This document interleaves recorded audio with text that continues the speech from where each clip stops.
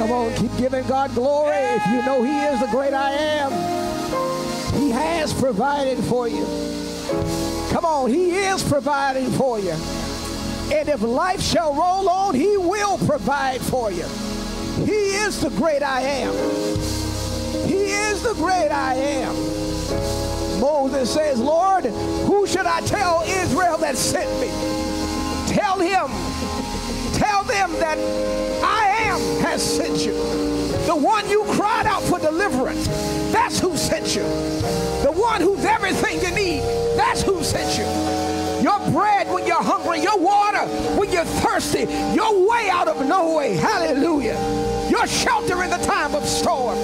He is everything that you need. I need somebody right where you are just to begin to praise him. No, you're already praising him. Keep praising him for being the great I am. Hallelujah.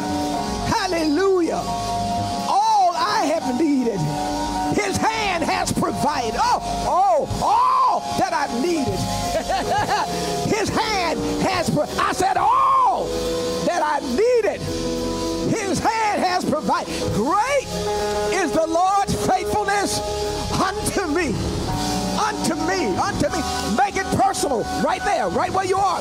Make it personal. Say, he's faithful to me. He's faithful to me. He's never let me down. He's never left me out. He's never let me be defeated and I couldn't bounce back. He is the great I am. He's the great I am. He's the great I am. And I have no need to fear because he is the great I am. Well, grace and peace be unto you from God our Father and Jesus Christ our Lord. We honor and reverence the Spirit of our Christ, and we greet each and every one of you in the name that matters most, and that is the matchless and majestic name of our Lord and Savior, Jesus the Christ. Welcome to the TCI worship experience. I know you feel the presence of God where you are, and I know you feel his presence because he is omnipresent.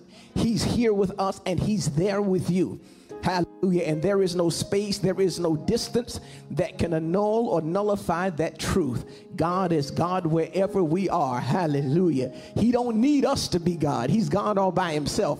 But since we are in agreement with him concerning who he is, we are experiencing a greater level of glory with each day that passes by. And so we thank God for your presence.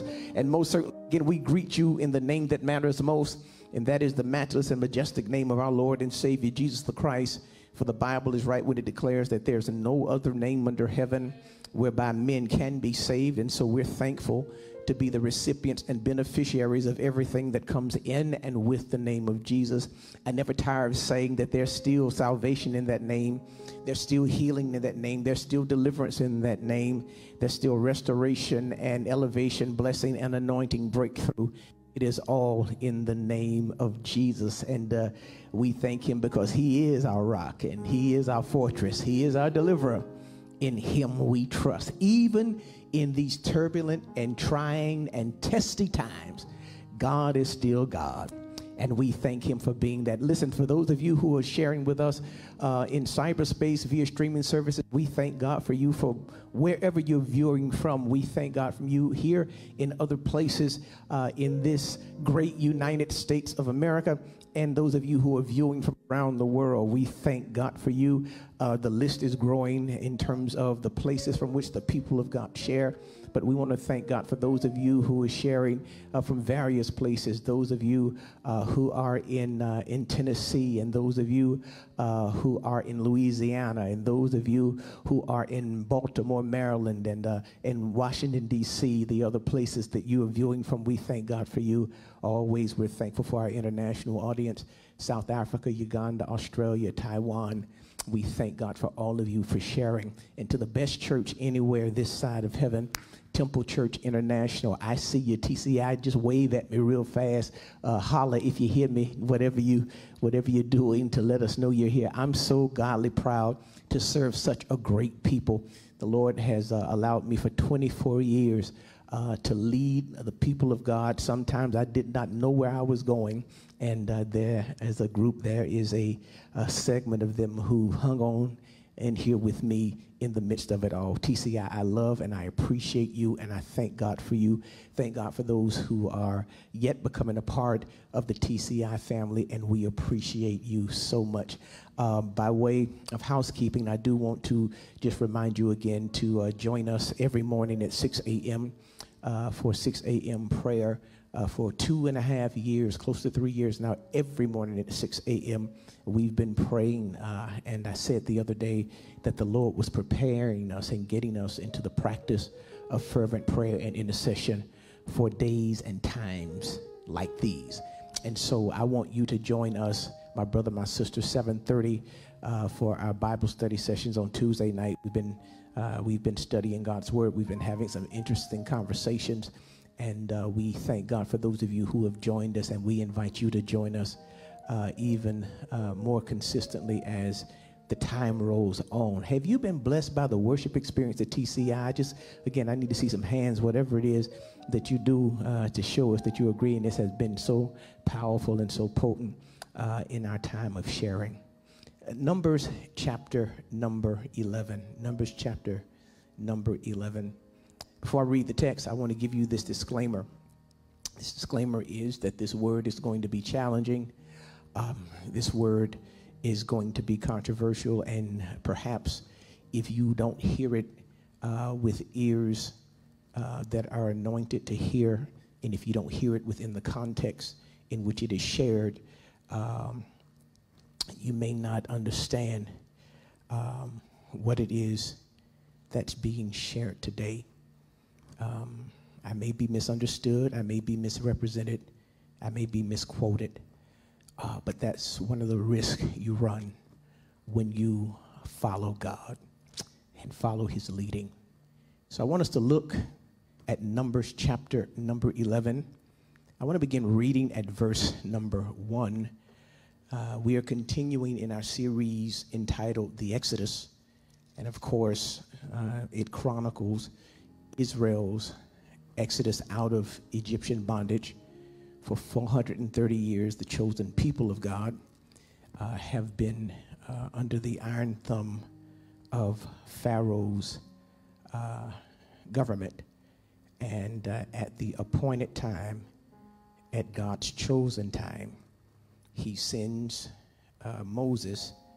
He's raised him up with a dictate of deliverance and an edict of emancipation to tell Pharaoh to let his people go.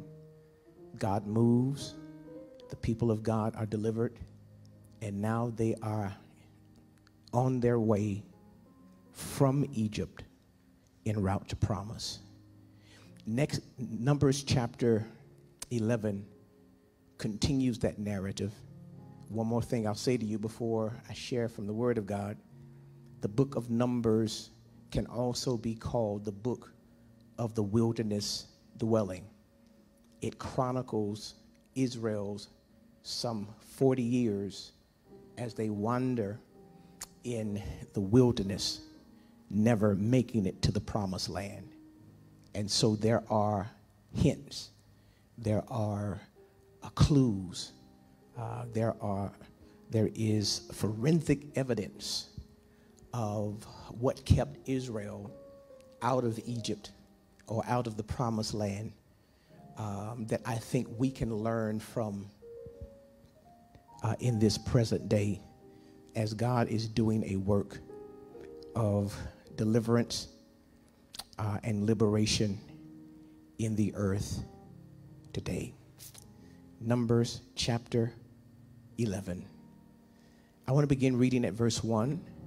I'll read from verse 1 through verse 6, and then I'll commence reading again at verse 33 and through verse 35. Numbers chapter 11, verse 1.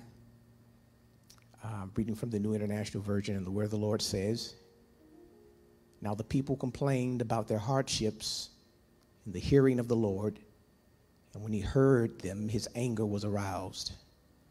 Then fire from the Lord burned among them and consumed some of the outskirts of the camp." That's going to be very key to our discussion. When the people cried out to Moses, he prayed to the Lord, and the fire died down. So that place was called Taberah, because the fire from the Lord had burned among them. The rabble with them began to crave other food. And again, the Israelites started wailing and said, if only we had meat to eat. We remember the fish we ate in Egypt at no cost. Also the cucumbers, melons, leeks, and onions and garlic. But now we have lost our appetite. We never see anything but this manna. Verse 7, verse 8, and verse 9 goes on to describe what the manna is. It was the food that God had prepared for them to sustain them while they were in the wilderness. I want you to jump down with me, if you will, to verse number 33, where it says, but while the meat was still between their teeth, and before it could be consumed, the anger of the Lord burned against the people, and he struck them with a severe plague. Therefore, the place was called Kibroth Hattaavah, because there they buried the people who craved other food.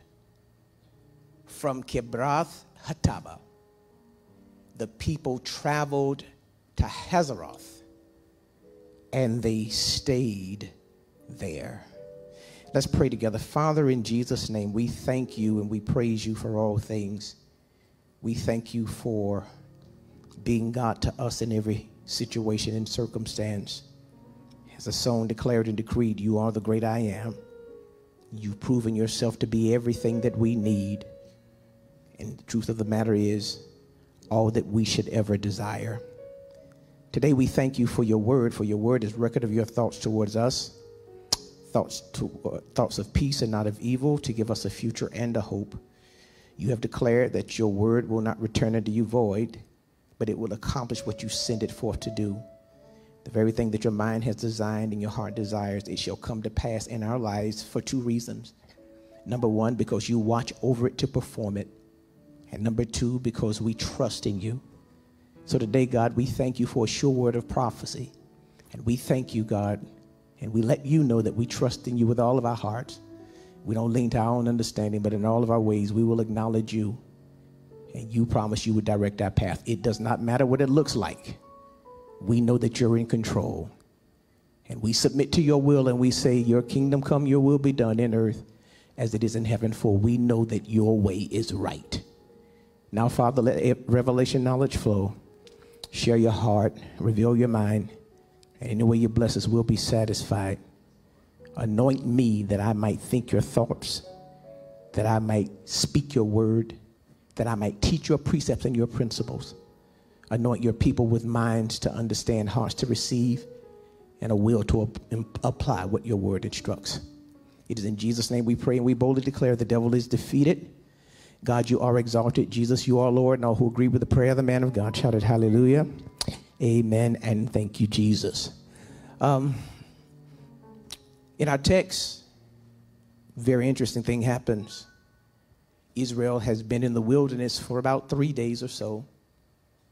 As one writer says, that they are 3 days from the mountain of revelation, the place where Moses will go, and he will receive what is known as the Decalogue or the 10 Commandments, the law that would govern his people as they move towards the land that he promised them. It is at this point in their wilderness wandering that there arises a complaint. And the complaint is so grievous to God that the text says that God sends fire. And he sends fire to consume the outskirts of the camp of the Egyptians. The text also says that on the outskirts, there is this group called the mixed multitude or the rabble. It's interesting now that the complaint that is generated against God, it is influenced by this group called the rabble. I want to talk from the thought, beware of fire starters. Beware of fire starters. Subtopic, stay woke. Before I move any further, I feign not myself to be a prophet or an apostle to anyone save those who are a part of the TCI family. That is my assignment. I'm well aware that I am accountable for their souls. But today I believe that this word is a warning for Black America. Beware of fire starters. Stay woke. Good morning. Brothers and my sisters, over the past week or so, there's been a rash of video footage that has uncovered a very disturbing trend in this current period of civil unrest and social protest. Deacon Angie Greer, while I wholeheartedly believe that the murders of Ahmaud Arbery, Breonna Taylor, George and Jamel Floyd, and other Black Americans has sparked a genuine outrage in the hearts of good people of all kinds, what the before-mentioned video footage has revealed is that much of the rage-filled destruction that we have witnessed was either initiated, incited, and or perpetrated by masked people who did not live in, nor were they a part of, the communities in which they had a hand in destroying. In Minneapolis, Houston, Newark, Chicago, DC, Seattle, and even here in my beloved city of Charlotte, North Carolina, outsiders were caught on video passing out bricks, spray painting buildings, breaking out windows, and chiseling and breaking up pavement in the communities of the oppressed. I'd like to suggest to you that while racism in America and abroad is an undeniable socio-political issue, it is also being politicized by certain factions of society for the purpose of advancing agendas that are not solely rooted in equality, justice, and liberation for Black people. That is to say, many groups in this present day of unrest, and in fact over the course of history, have attached the freight car of their initiatives to the locomotive engine of Black oppression and liberation from the same, and are riding the wave of the movement's momentum in hopes of landing a platform of shared power. Please listen. Consider the fact that the civil rights movement of the 60s was a response to Jim Crow laws and social constructs that were in place to deprive Black people as a whole of equal civil and humane treatment. If you were a man and Black, you were discriminated against. If you were a woman and Black, you were discriminated against. In the 60s, if you were a child and Black, you were discriminated against. No matter your profession, your pedigree, or your ability to perform an intellectual or menial task, if you were Black, you were discriminated against. Elder Greer, shortly after or perhaps simultaneously with the passing of the Civil Rights Acts of 1964, the Voting Rights Act of 1965, and the Civil Rights Act of 1968, there arose other movements, i.e. the second phase of the feminist movement, i.e. the equality in education movement, i.e. the equality in housing movement, and eventually the LGBTQ movement. In many instances, my brothers and my sisters, black people who belong to these various demographics, and they began to identify more with and give their time, voice, and energy to those causes than they did the cause of black liberation. And in many instances, they became the face and the voice of the movements, only to discover that there were and still are implicit and sometimes explicit discrimination and biases in those subcultures. So when we began to give our voice, our energy, and our attention to these other movements, when our sisters began to give their voices and their energy to the feminist movement, when those of us who wanted to be educated at a higher level began to give our energy to this whole movement to desegregate schools and to be able to attend historically white institutions to be educated, when we championed the cause to move into communities that did not favor us by way of demographics, where the residents did not look like us, when we gave our energy to those movements, when our gay and lesbian brothers and sisters began to give their energy to the LGBTQ movement, we found out that still we were discriminated against based upon the color of our skin.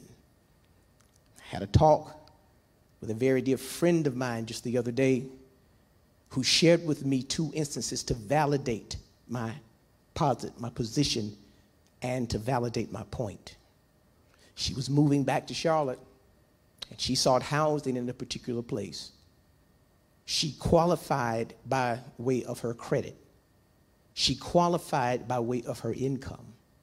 There was nothing, absolutely nothing, that would disqualify her from moving into the place that she chose to move into. When she filled out the application was speedily accepted. Residence in that particular domicile was granted. But when she sent a picture, a copy of her driver's license, all of a sudden, the person who had granted her the permission to stay in that place changed their mind. She also said to me that she had a conversation with a young man that she was in relationship with, a young man who she views as a son, who said that he was sick and tired, disgruntled, and upset that as a black gay male, he was discriminated against and objectified simply for his sexual attraction.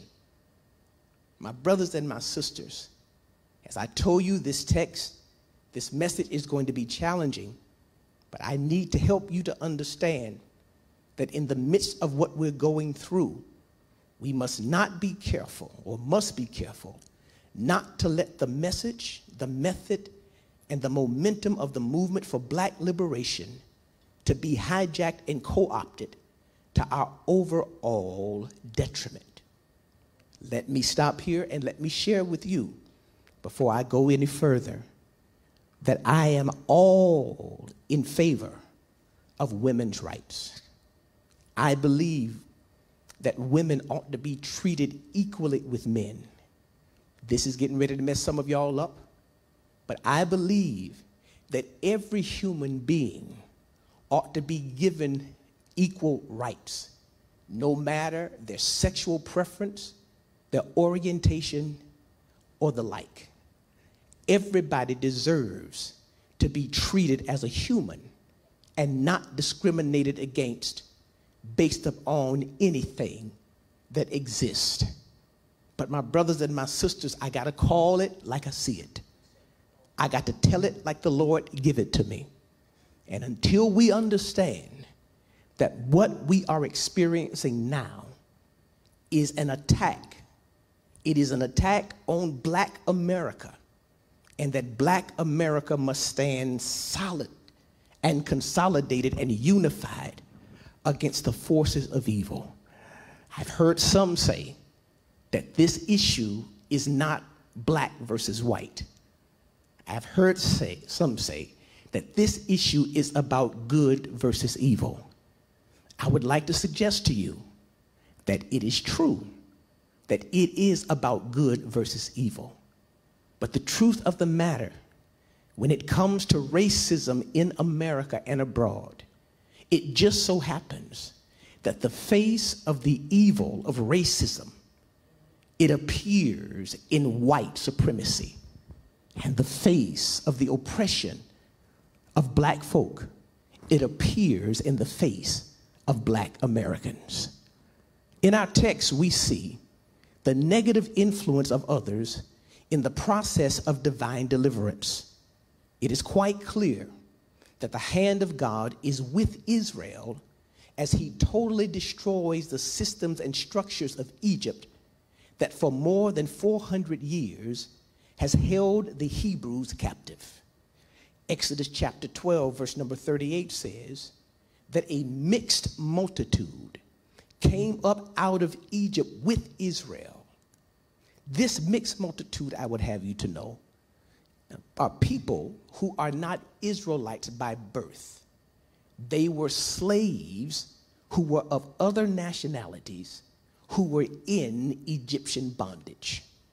They were people who were Egyptians, who were second and third class citizens, who were also under the oppressive thumb of Pharaoh's regime. And when God began to move through Egypt, everyone who was oppressed saw the hand of God moved, and they attached themselves to the Israelites who were coming out of bondage. The text says that when they come out, this mixed multitude of Exodus 12 and 38, they begin to move Israel, watch this, to complain, but based upon their desire to experience what they had back in Egypt. The minute it got hard in the wilderness, the minute it got tough in the Middle Passage, the minute it got hard for them, they began to cry out against God, complain against Moses, and the outcry against God, watch this, and the complaint against Moses began to move throughout the masses of the Israelites, and they begin to complain as well. I'm not making it up. It's right here in the text. In the text, it says that they complained about their hardships, and when the Lord heard it, he was angry and he was aroused, and he sent fire, watch this, and consumed the outskirts. When you read back in the book of Exodus, God gives Israel explicit instructions to say that when you are traveling, if there are any foreigners, if there are any outsiders who are with you, number one, they must be on the outskirts of the community. Number two, they must be circumcised if they are going to be with you. Oh God, in other words, the fire starts where the complaint starts, and the complaint starts where the outsiders are. My brothers and my sisters, when you hear this, hear it with the ears of the Spirit, because in this season we must be careful, we must be cognizant of the fact that if the enemy cannot get you one way, he will get you another way. That the enemy sometimes will send spies in who have an agenda that does not align with yours, and they will incite you to complain and incite you to do things that you ought not do in order, watch this, to get out from under Pharaoh's grip, but to get their own agenda moved forth. I'm going to say something else to make you mad. I may as well go ahead. I understand that the president of the United States is the worst example of what a president ought to be like. I buy the 45. I hope we get rid of him as soon as possible. But please understand that if the next one does not have an agenda that promotes equality, that it promotes justice, that it promotes us as a people rising above the drudgeries of oppression in this nature, we will find ourselves back in the same place we were before it started. I'm gonna preach whether y'all want me to or not. Never forget that after the civil rights legislation was passed, never forget that after the Voting Rights Act was passed, never forget that after schools were desegregated, never forget that after communities were desegregated, that it was on the heels of that the communities in which we lived were filled with drugs and guns that we had no money or no power to buy. Never forget that once we were able, watch this, to eat in places where we could not eat, as we were able to shop in stores that we could not shop before, as we were able to do things that we had never done. There was still and still are implicit and explicit biases based upon the color of your skin. Never forget that if you send in an application and your name is Shaquitha and somebody else's name is Madeline, that Madeline's application is going to be pulled before Shaquitha's. Never forget, I'm going to talk whether y'all want me to or not, that just because you have a degree from an Ivy League school, that when your picture is attached to your application, that your degree from an Ivy League school does not guarantee you that somebody from a state accredited school that does not look like you will be hired before you are. Never forget, I came to tell y'all, stay woke, stay woke, stay. And while there are some well-meaning people who have joined in this upheaval, this uprise, this resurgence of outcry against racism, please never forget that at the end of the day, the enemy is so slick that he would try to weaken everything that God is doing in the midst of the oppressed by attaching the agenda of other people to cause us to be weakened in our own movement. Somebody ought to shout, yes, Lord. So, three things I need to tell you, and I'm going to get out of here, because the text says that while Israel was in the wilderness and complaining, that God sent a fire. That the place was being burnt up. And it was being burnt up because of the influence of the rebels. Three things I want to drop on you, and I'm done. Ain't gonna be no hooping, ain't gonna be no hollering, ain't gonna be no shouting. I'll be done in about 5 minutes. But I need y'all to pay attention to this. Be warned that not everything that cries hallelujah is holy. Be warned that not everything and everybody that says they are for you is for you. Okay, come here. Help me to preach it for a minute, Paul. What did Paul say, Heather? What did Paul say, Denzel?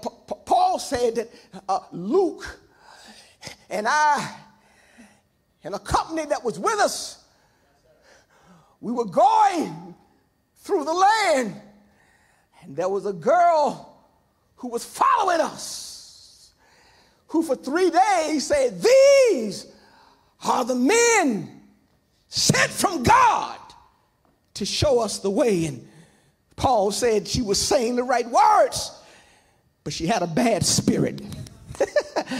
And I heard her on the first day and I didn't say nothing. I heard her on the second day and I didn't say nothing, but something was stirring on the inside of me. And finally, on the third day, I couldn't hold it no more, and I turned around and I identified that even though the words that she was saying was right, the spirit with which she was saying the words were wrong, and I had to call a demon out of her. Hallelujah. Because she had been assigned by her master to bring us down to a place of ineffectiveness. Y'all got to hear what I'm saying, and I'm going to close the lesson. But please, please, y'all stay woke. Dr. King told us to remain awake during a revolution. Don't be sidetracked. Don't be thrown off. Don't break your focus. And please hear me. This is not a hateful message. This is not a message that is judgmental or prejudgmental. This is a message that the Holy Ghost gave me to say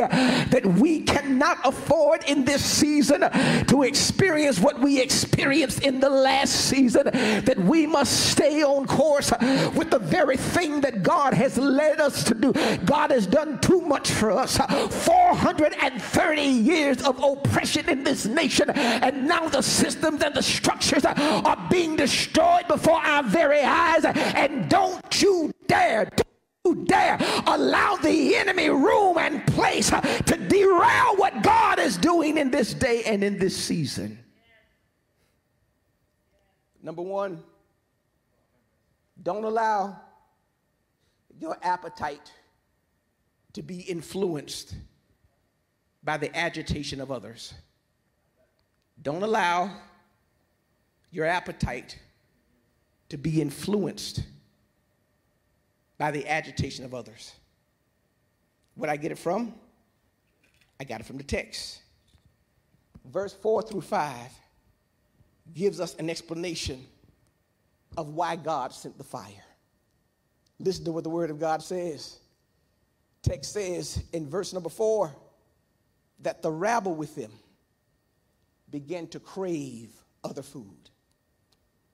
And again, the Israelites started wailing and said, if we had meat to eat. We remember the fish we ate in Egypt, and we ate it at no cost. We remember the cucumbers, the melons, the leeks, the onions, and the garlics. But we have lost our appetite, and we never see anything but this manna. The first thing God wants to do, Colbert, when he delivers his people, the first thing that God does is God changes your diet so that he can change your appetite. Y'all missed what I said. I said that whenever God wants to deliver a people, the first thing he does is he changes their diet so that he can change their appetite. When God brought them out, God supplied something called manna. It is something called angel's food. It was something that they had never eaten before. Y'all got to catch this.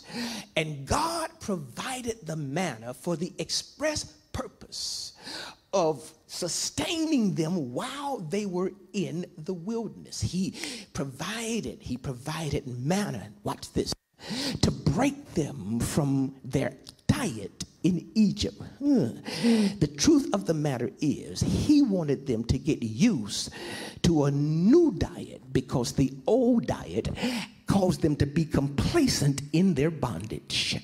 Listen to what they said. They said, if only we had meat to eat, and now all we see day in and day out is this manna. They begin to despise what God was using to sustain them en route to their purpose, their promise. They were so attached to the diet of Egypt that all it took was people, watch this, who were not Israelites to begin to complain about the diet that they were eating, for them, watch this, to resort back to wanting the food of oppression. Oh God, you got to be careful not to let people who have an agitation influence your appetite. There are certain people who are upset with what the manner of God says. They are upset with the word of God. They are upset with what God has declared and decreed. And if you mess around and let their agitation affect your appetite, you will soon begin to despise God's word as well. Oh God, I'm going to talk whether y'all want me to or not. And the truth of the matter is, Israel began to cry out the same thing that the Egyptians who came out of bondage with them cried out for. Don't you realize that it was that food that Pharaoh gave you, that food that he gave you for free? Don't you realize that it was that diet that he used to strengthen you so you could advance his causes and build his kingdom? Be careful not to allow your voice and your energy to be used to build somebody else's kingdom. There are some people, watch this, who understand that if they get Trump out of office, and we ought to get him out, but if they get him out, then it gives them a greater possibility to advance their cause. Be careful not to link up with people who hate Trump so much that they wind up, once he is out, forgetting who you are. I'll stop right there. Number 2, don't let someone else's cravings kill you. Let me say that again. Don't let someone else's cravings kill you.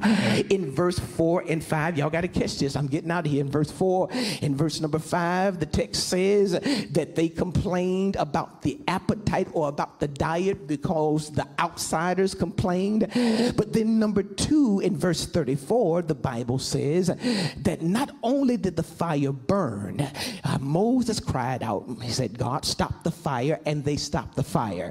But in verse number 34, hear what the word of the Lord says. It says that while the meat was still between their teeth, before it could be consumed, the anger of the Lord burned against the people, and he struck them with a severe plague. And verse 34 says, therefore the place was named Kibroth Hattava, because there at that place they buried the people who had craved other food. Y'all missed this. When they cried out and they asked God for meat, God tells Moses, Moses, if meat is what they want, meat is what I will give them. As a matter of fact, Moses, I need for you to tell them to consecrate themselves, to set themselves aside, because I'm getting ready to send, I'm going to send quail. I'm going to blow in a wind, and if they want meat, I will give them as much meat as they can eat. But Moses, I need to tell you that because Israel has adopted and adapted to the customs and the appetite of the rabble, I'm going to give them so much meat to eat that it's going to make them sick, that it's going to run out of their nostrils, it's going to run out of their ears, they're going to have diarrhea, they're going to be throwing it up, and at the end of it all, the word says that everybody who craved the meat, the Lord buried them in that place. Y'all miss what I said. You see, it was the rabble who influenced it. It was the rabble, the mixed multitude, who started crying out and influenced the people of Israel, the people of God, to cry out. But when God came and dealt with it, he did not just deal with the rabble or the outsiders. He dealt with the people who adopted and adapted to what the outsiders wanted. Don't you dare let somebody else's cravings kill you. Don't you dare let what somebody else wants be your destruction, be the thing that pulls you down. God, I wish I could preach it the way that I felt it, but here is what we need to understand, that 430 years of oppression because of the color of your skin is the thing that uniquely qualifies disqualifies you for crying out for justice in this day and in this time. You could not help the color you were when you were born. You could not help the communities that you grew up in. You could not help the disadvantages that you were in. And don't you mess this move of God up championing somebody else's cause. Somebody ought to shout, yes, Lord, in this place. I got one more thing and I got to get out of here. Don't let someone else's cravings kill you. God, all of them got buried. All of them got buried. All of them got buried. The rabble and the Israelites got buried. They were buried in that place. But then thirdly, and I'm done with the message. I told y'all I wasn't preaching long. I'm not hooping. I'm not hollering. But number three, think about what the past teaches you about the future. When the fire starters show up and when the fire starters are exposed and when God said this is the wake-up call, wake up and see what it is happening around you. Make sure that you take time to think about what the past teaches you about the future. I'm not making it up. It's in verse number 35. Watch this. The text says, from Kibroth Hattava, from the place where the people, watch this, the people were buried because they craved other foods. The people were buried because the manna was not good enough for them. The people that were buried because the word of God rubbed them the wrong way. In that place, the Bible says that they traveled from there and they traveled to a place called Hazeroth and they stayed at Hazeroth. What does Hazeroth mean? I'm glad you asked. Hazeroth means encampment in the wilderness. In other words, God said, here is what I'm trying to say to y'all. Based upon what you have seen about allowing others to attach their agenda to your liberation, based upon what you've seen, I need you to sit there and I need you to think about it. I need you to think about how you saw the devastation. I need you to think about how you saw how the negative influences of those who had an Egyptian mindset has landed you in graves. He said, I need you to sit and I need you to think about it. And I'm closing right here. I'm closing by telling you, my brother, I'm telling you, my sister, and I don't mind being misunderstood. I don't mind being misrepresented. Those who know me, know me. Those who love me, love me.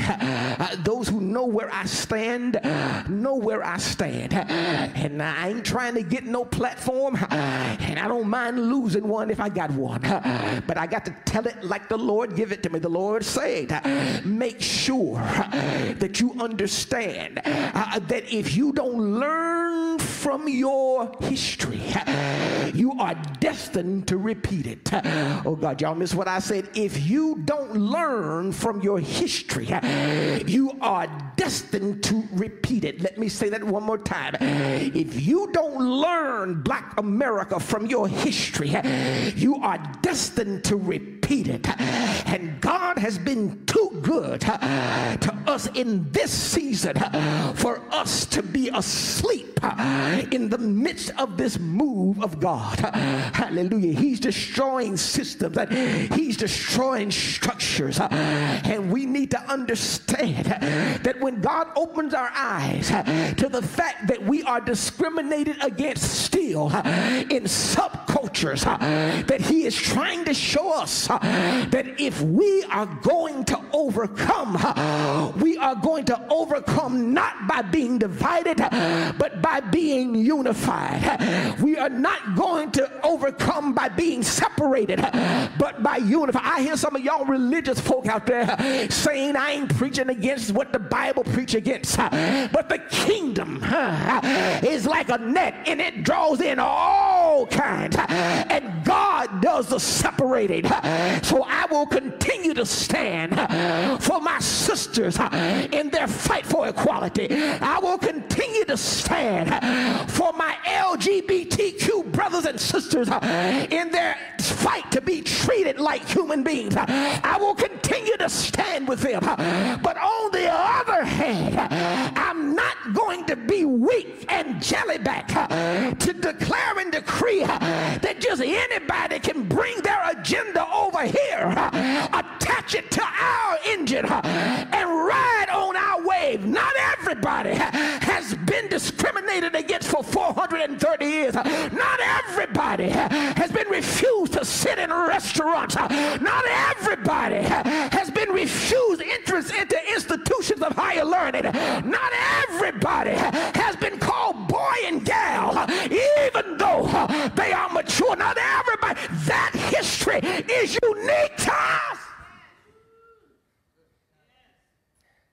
And so, beware of fire starters. Be wise as a serpent, but harmless as a dove. This is the last thing I'm going to say.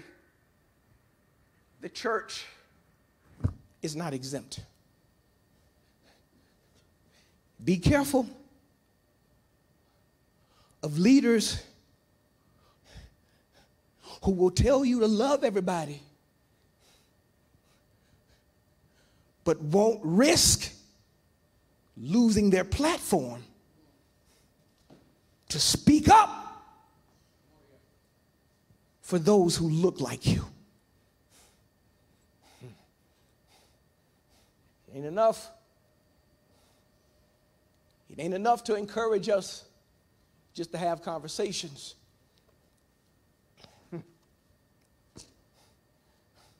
There must be. There has to be. And I'm closing with this so I know a lot of folk gonna get mad. If we gonna be like Jesus, we gotta be like Jesus.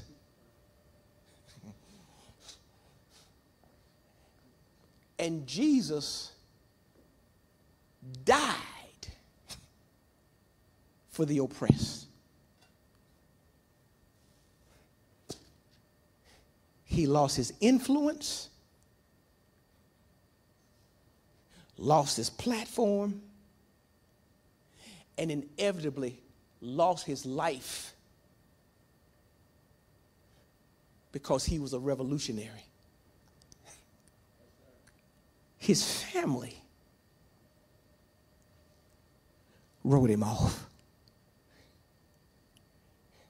His own people set him up to be killed because he was a revolutionary. Let's pray, brothers.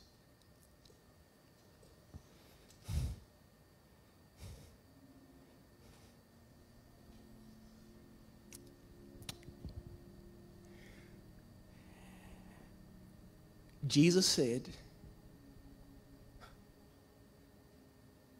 I know you said that I came to bring peace, but I did not come to bring peace. I came to bring a sword. I came to divide, watch this, Israel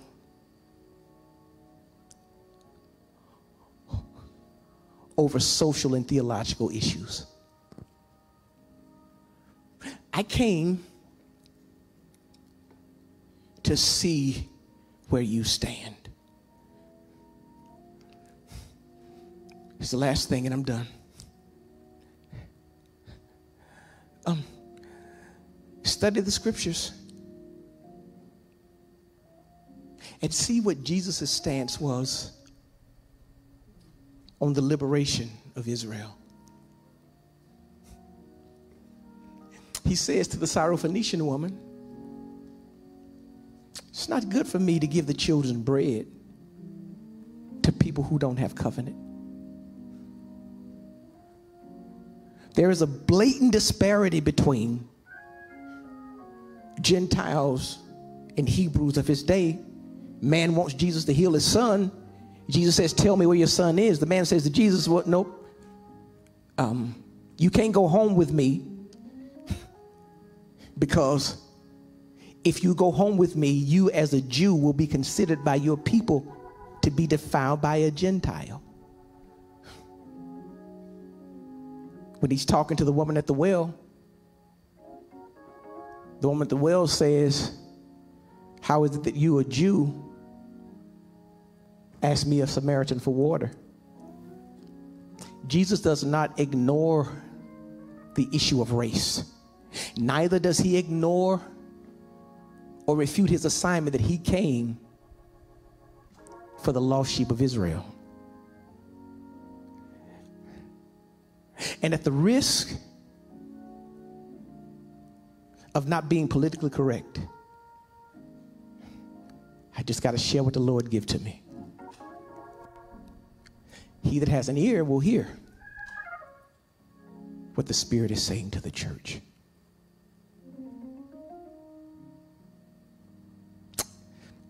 I want us to pray together. After we pray, we're going to observe the Holy Communion. But I believe that God always shines a light on whatever he shines a light on, because he wants his people to see and not sweep it under the carpet. Beware of fire starters. I'm telling you prophetically, beware of fire starters. Beware, beware, beware.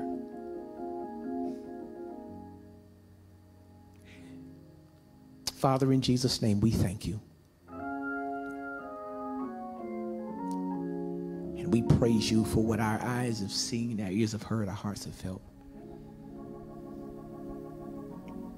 We thank you for being a God who would not have us to be ignorant. There is nothing, absolutely nothing,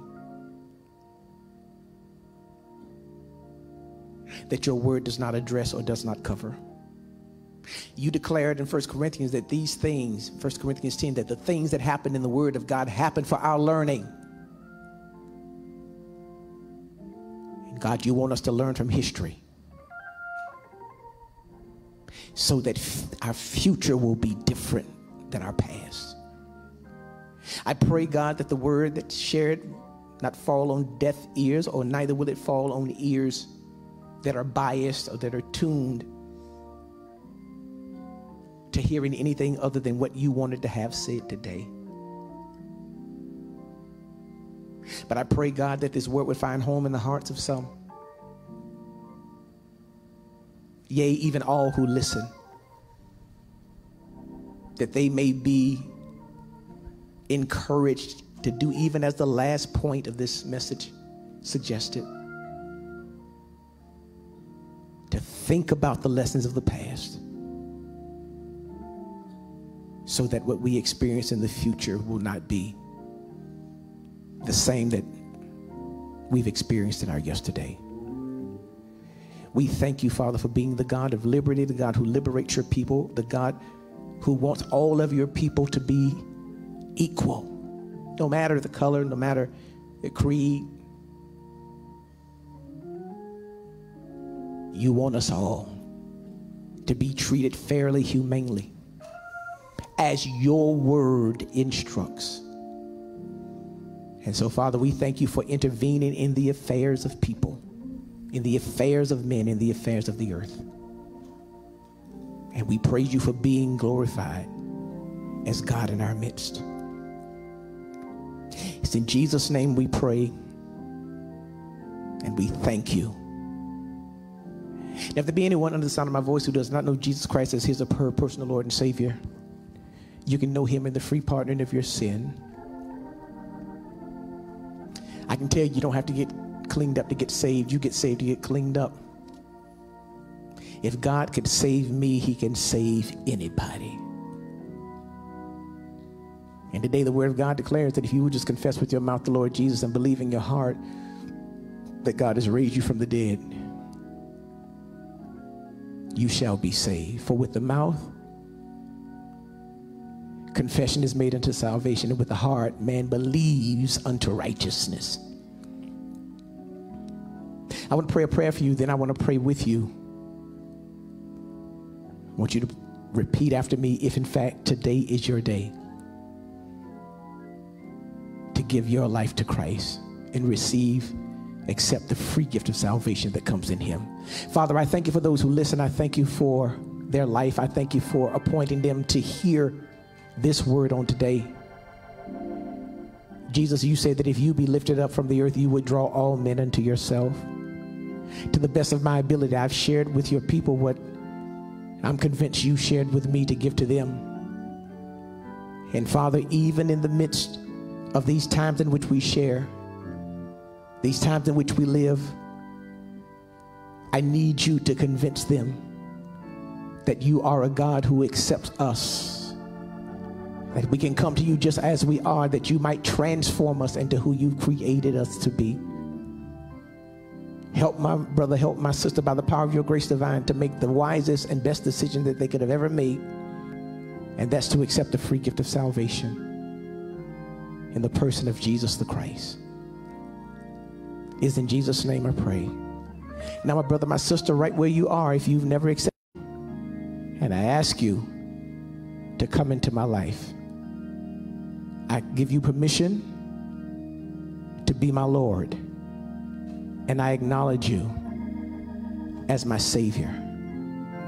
I make one confession for every sin that I've ever committed and every wrong that I've ever done. And you said in your word, if I confess my sin, you would forgive my sin and cleanse me from all unrighteousness. Father, I accept your forgiveness.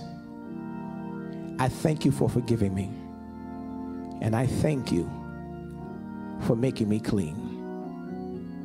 Fill me now with your Holy Spirit, with your mind, with your presence, and with your power, that my life might come into the order that you've created me to have.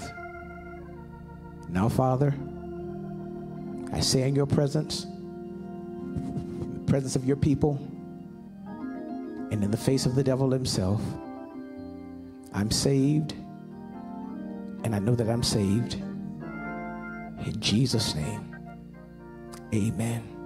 Well, my brother, my sister, I can just tell you what the word of God declares. It says that if you would confess with your mouth the Lord Jesus and believe in your heart that God raised him from the dead, you shall be saved. So whoever calls on the name of the Lord shall not be ashamed, will not be disappointed. Whosoever calls on his name shall be saved. Today is the first Sunday, and we traditionally observe the Lord's Supper.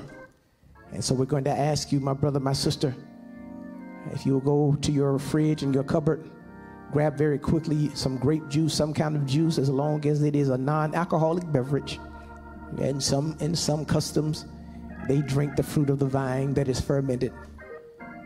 But grab that, and grab crackers, grab bread, that we might eat the holy meal together. Here is what I love, that before they ate together, Jesus makes a confrontational statement. And the confrontational statement is that one of you will betray me.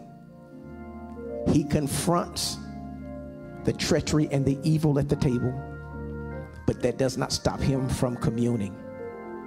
And today, this has been a very confrontational message, but don't allow it to cause you not to commune and to fellowship with us, with your brothers and your sisters, to share in the Eucharist worldwide as the universal church honors and observes the death, burial, and resurrection of our Lord and Savior Jesus the Christ. Hallelujah. I'll give you a minute to go grab what it is.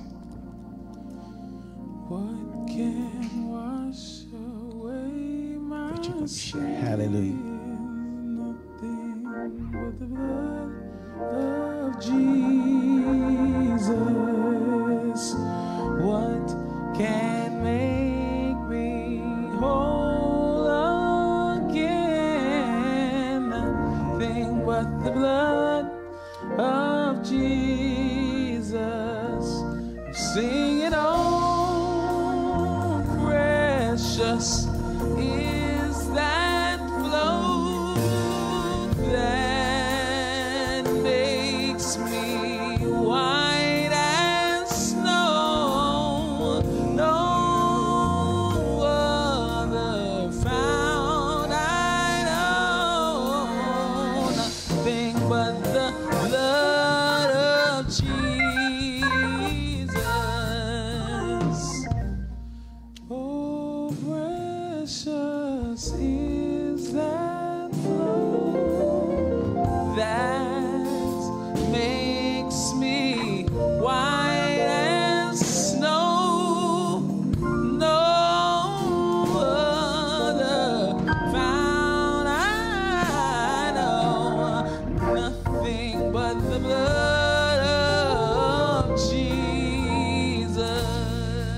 And it was on the night that our Lord was betrayed that he took the bread, that he blessed it, he broke it, and he gave it.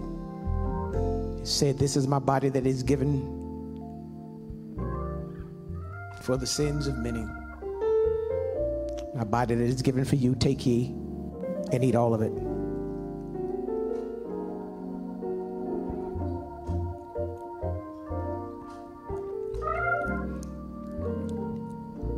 And after the like manner, he took the cup and said, "This is my blood that is shed for the remission of the sins of many.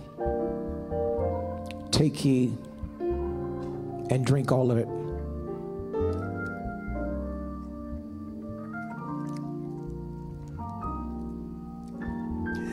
"For as often as ye eat of this bread and drink of this cup, ye do show the Lord's death until he come." Before we close, before we leave this place, I want to encourage you by way of reminder that it takes money to do ministry. I'm so godly thankful and so godly proud of those of you who join with us every week in sowing and giving into the ministry soils of Temple Church International. TCI, you've responded wonderfully well in your tithes and in your offerings. I want you to keep up the good work. Those of you who are from all over who come to support and groan to appreciate what God is doing here at TCI, we don't discount your giving either. We thank God for you. We're honored that you would choose to sow into our soils.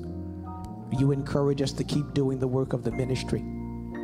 To that end, there are 4 ways that you can give. First of all, you can give online. You can go to tci-charlotte.com, click on the donations tab, follow all of the prompts until you're instructed to give, and take your bank card, your credit card, your debit card, and give even as the Lord instructs. You can also text to give by texting the word GIVE, G-I-V-E, to area code 336-891-4023. Again, follow all the prompts, and when instructed to give,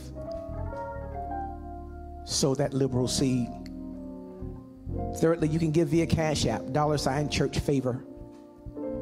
Fourth, you can pay by phone, 704-507-2397. You can call in right now. You can give right now. But in advance, I want to say thank you very kindly. I appreciate you so much for giving. And you can't beat God's giving no matter how hard you try. In the tradition of the church, when Jesus had shared that last meal with those who were in his circle, those who were connected to him, he did not pronounce a benediction. The Bible says, and they sang a hymn, and they went out to the Mount of Olives. Thank you for joining us. And Brother Quay is going to continue in the singing of our song, the hymn of the church, Nothing But the Blood of Jesus. God bless you. We love you. Have a great week. Stay safe. Keep your hands washed, your surfaces clean. Hallelujah. Keep your distance, wear your mask, everything they're telling you to do. But remember that you are kept, you are covered, and you are preserved because of the blood of Jesus. God bless you. Have a great week. Take care.